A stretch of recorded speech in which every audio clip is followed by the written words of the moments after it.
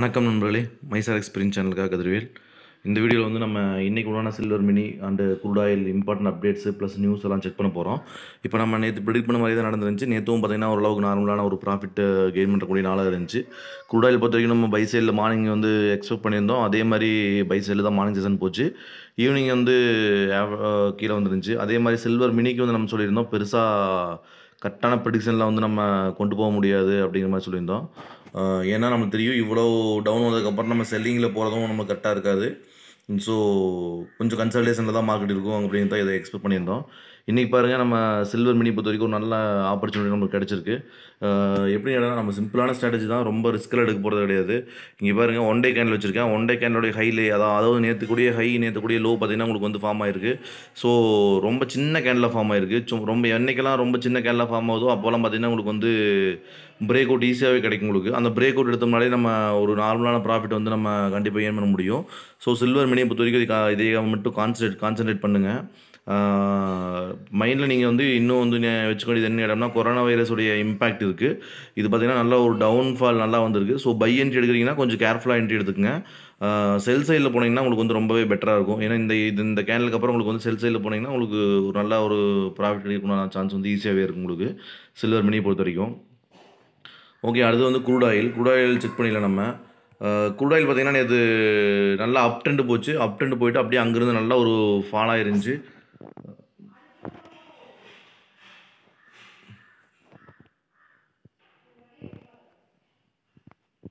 பாருங்கள், 1 hour candle வச்சுருக்கேன் நான். இந்த 1 ஹவர் கேண்டில் பாருங்கள், உங்களுக்கு வந்து மார்னிங் செஷனில் நல்லா கேப் அப் ஆகி ஓப்பன் ஆயிருந்துச்சு. ஓப்பன் ஆகிட்டு அதுக்கப்புறம் கன்சாலிடேட் ஆகிட்டே இருந்துச்சு ரொம்ப நேரம். அதுக்கப்புறம் பார்த்திங்கன்னா உங்களுக்கு நல்ல ஒரு கேண்டில் ஃபார்மேஷன் பியரிஸ் என்கல்ஃபிங் ஃபார்ம் ஆகி இங்கே பாருங்கள், நல்லா ஒரு பியரிஸ் என்கல்ஃபிங் ஃபார்ம் ஆகி 838லேருந்து நல்ல ஒரு டவுன் கிடச்சிது உங்களுக்கு. அதே மாதிரி இன்வென்ட்ரி வந்துருந்துச்சு. ஸோ இதை பேஸ் பண்ணி நம்ம இன்றைக்கி மார்க்கெட்டில் நம்ம எந்த சைடில் போகலாம் அப்படிங்கிறத நம்ம செக் பண்ணிடலாம். அதுக்கு முன்னால் இப்போ வந்து நம்ம இன்வென்ட்ரி செக் பண்ணிடலாம். இன்வென்ட்ரி பொறுத்த வரைக்கும் உங்களுக்கு பார்த்திங்கன்னா இதான் க்ரூட் ஆயில் இன்வென்ட்ரி வந்துருக்கு பாருங்கள். இதுதான் வந்து 29ஆம் தேதிக்கு உண்டான இன்வென்ட்ரி. ஆக்சுவல் பார்த்திங்கன்னா 3.548 மில்லியன் வந்திருக்கு. ஃபோர்காஸ்ட் பார்த்திங்கன்னா 0.482, ப்ரீவியஸ் பார்த்திங்கன்னா -0.405 மில்லியன்ஸ் பேரல்ஸ் வந்திருக்கு. ஸோ இது வந்து பார்த்திங்கன்னா உங்களுக்கு வந்து நெகட்டிவ் இன்வென்ட்ரி தான். இங்கே கிளியராக கீழே கொடுத்துட்டு பார்த்தீங்கன்னா ரெட் சிக்னல் நம்ம வந்து பெருசாக நம்ம ஃபைன் பண்ண வேண்டிய அவசியமே கிடையாது. இன்வெஸ்ட்.com போனீங்கன்னா அவங்களே வந்து கொடுத்துருப்பாங்க. ரெட்டில் கொடுத்துருந்தாங்க அப்படின்னா நெகட்டிவ் இம்பாக்ட் நடத்தும்.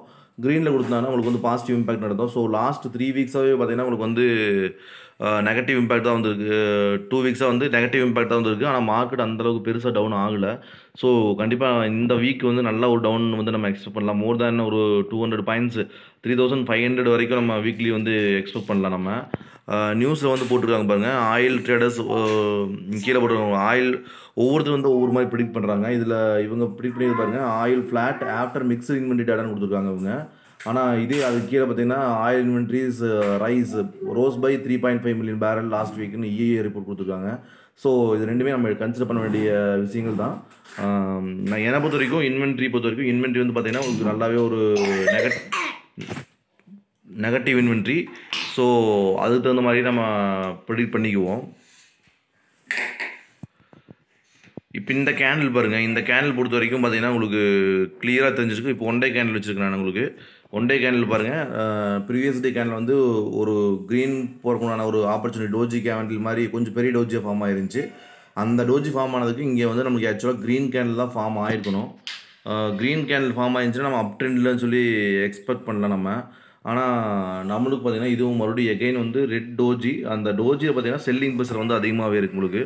கம்பேர் வித் இப்போ பார்த்திங்கன்னா கிளியராக தெரியும் உங்களுக்கு. அந்த டோஜியில் பார்த்திங்கன்னா செல்லிங் ப்ரெஷர் உங்களுக்கு நல்லாவே அதிகமாக இருக்குது.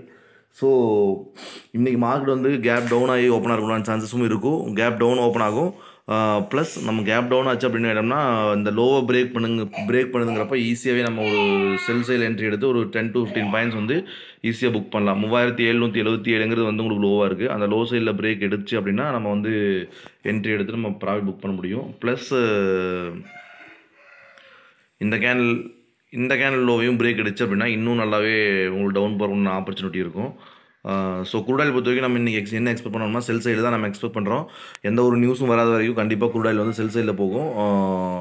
சேம் டைம் வந்து சில்வர் மினியும் வந்து நம்ம செல் சைடில் என்ட்ரி கிடச்சது எடுத்தோம்னா ஒரு பெட்டராக இருக்கும். கண்டிப்பாக இந்த வீடியோ வந்து உங்களுக்கு யூஸ்ஃபுல்லாக இருக்கும் நினைக்கிறேன். மறக்காமல் நண்பர்கள் வீடியோ பார்க்குற எல்லா நண்பர்களுமே மறக்காமல் கமெண்ட் பண்ணுங்கள். உங்கள் கருத்து என்னென்னு கமெண்ட் பண்ணிங்கன்னா மட்டும்தான் மற்ற நண்பர்களுக்கும் தெரியும் உங்களுக்கு யூஸ்ஃபுல்லாக இருக்கா யூஸ்ஃபுல்லாக இல்லையா எதாக இருந்தாலும் கமெண்ட் பண்ணுங்கள். தேங்க்யூ.